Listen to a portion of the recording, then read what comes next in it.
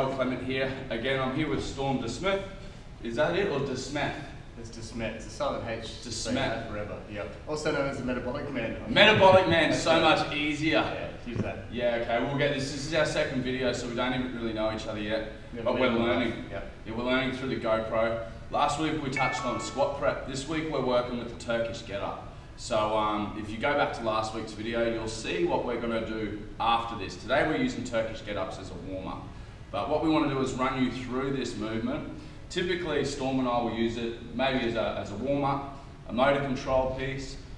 Some days we go heavy to test our strength. This can even be a screening tool. So if you've got clients or you yourself want to check your range of motion through shoulders and hips, your stability, trunk, shoulder, hip stability, your movement capabilities, your capacity to learn new things. This is great for a variety of reasons, right? Absolutely, yeah. It's such a complex movement. There's so many things, so many skills and strengths and types of stability you need for this that if there's something unstable or there's some sort of strength issue there, you're going to know about it when you do a Turkish get-up. So I often use it for my clients as a bit of a screening tool once I'm sure they're capable enough of doing it without hurting themselves. Perfect, perfect. So today we're basically going to get into it with a warm-up for you guys. We're going to show you your setup, show you the steps, and then we're just going to kind of play around with it. A bit of fun is always good before you go heavy.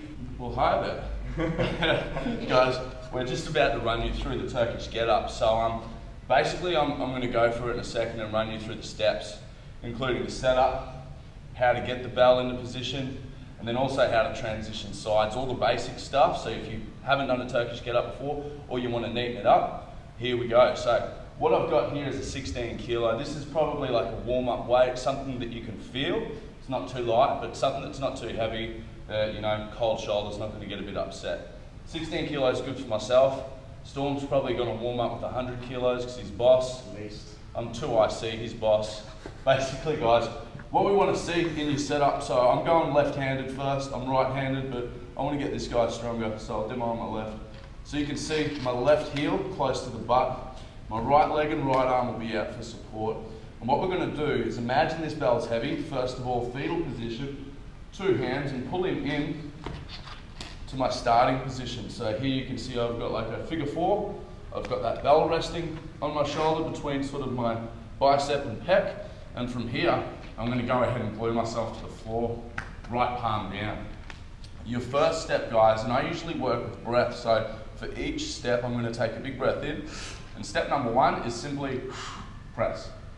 Step number 2 is shoot up onto my right elbow. So in that little step there, you're going to see that I'm actually pushing through this foot and I'm reaching through this shoulder. I'll show you once more. So we come back down. Step number 1, press. Now step number 2, watch as I lift this shoulder and push through that foot. Okay, and that enables me to get into a position now for step 3, which is to simply straighten my arm. Now from here, what we've got to do is we bridge for step 4, and I need to now pick up my right leg and place it underneath that kettlebell. So you can see now I'm in a position where I'm in balance. And from here, there's 2 different ways to stand up. Today we're working with the light warm-up weight. So what we can do if you've got good shoulder mobility is pivot through the lead foot and shoulder. And you'll see I'm going to change my line of sight about 90 degree, and then I'm going to pivot my foot and my shoulder. And now I'm in a nice straight line to do my next step, straighten the legs, and finally finish standing tall. Now to get back down, it's just the reverse of all that. So we're going to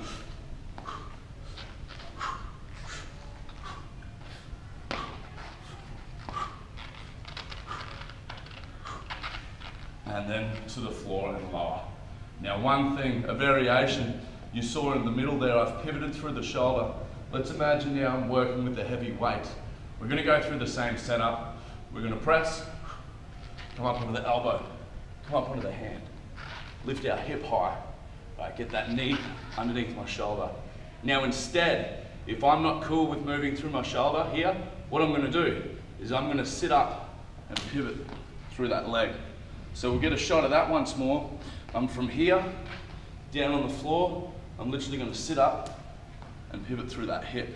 And now I can stand and feet together. Cool. So that's the Turkish get-up. Pretty simple once you get the hang of it. But if you're new to it, actually it's not fucking simple at all. It's one of the most complex lifts. But if you're new to it, follow each step and hang out there for a second or two. Follow this video, practice it at home with a light weight, and then go up in weights. What we're gonna do now is we're gonna get Storm. He's gonna try and hit his PB on that 10-pound kettlebell. We're gonna go through some, yes, psych. Come on, Stormy. We're gonna get a slightly heavier weight than this, and he's gonna run you through some variations on the barbell and the dumbbell. Cool, see you in a sec. I think it's worth mentioning about the loads and the rep ranges as well on this. I see so many trainers in the gym just trying to use the Turkish get-up as something where they can completely mess their clients up. You know, it will get your heart rate up, it'll burn some calories, but I see so many people with their trainers with a little baby weight like this, right? And all they're doing is basically getting them to get up any way they can. They're doing this, they're pushing through however they can to get it up. I reckon it's much safer to go like quite a heavy weight, and we're going kind of for more. I really like to stick around. I don't know about Joel, but I like to stick around more, kind of around about the 1 to maybe 3 rep range. What do you reckon about that? Yeah, stay within those strength runs. Big reason for that is the fatigue factor. So if you're lifting a really light weight like this, obviously you don't have to do it correctly. You don't have to have your arm perpendicular to the floor. I can just get up like this. Okay, look how rounded my back is, how terrible my form is. I can complete the rep. When you've got something like this, you're really forced to do it properly. You really have to fight against the gravity. And from there, we're always perpendicular, keeping that really nice, strict form the whole way through. So I find it a lot safer actually if you kind of hit some more heavy weights, provided that your client or yourself has the mobility abilities to be able to do it. Yeah, low reps, decent loads guys, and really work on the technique and going through the stages that Joel just showed you.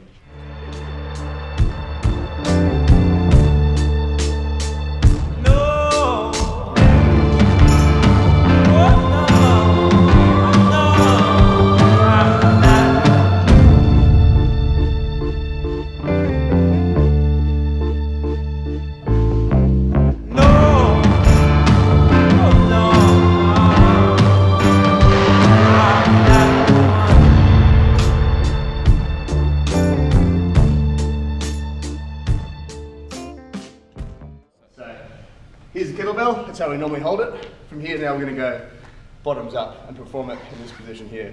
So some of the benefits here is obviously grip strength, but also that proprioception, the feedback. Other benefits, Joel?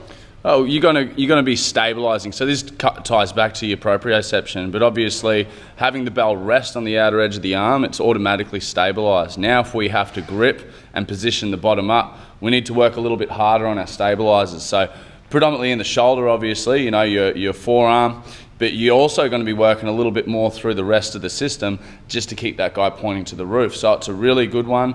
Probably one that you're going to knock the weight in half for this. So I mean, if I've got a 40 kilo Turkish get up, 20 is going to be pretty tough right here. So we're going to see Storm go for it with a 10 kilo. Fingers crossed he can nail this like he's 50 kilo. Same as before, same steps, just a different grip. So from here, we're up, we're over, and just going through that same movement pattern.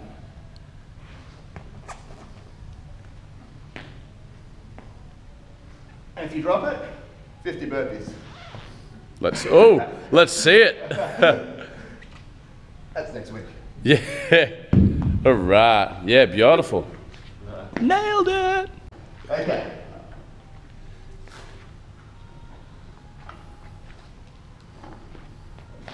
So obviously the idea with this here is try to not just keep your arm locked as always, but from here we really need to keep that bar nice and straight. If you feel like you're kind of going over to one side, you've got to stop, wait for it, and make sure it's nice and parallel to the floor. All right, here we go.